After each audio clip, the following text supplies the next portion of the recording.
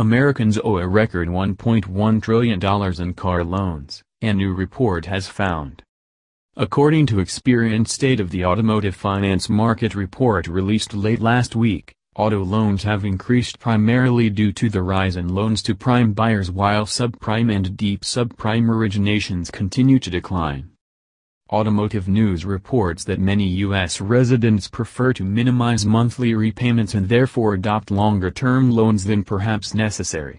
Heading into the third quarter, the average new vehicle loan was 68.8 months and the average used vehicle loan has increased by 1 week from a year ago to 63.98 months.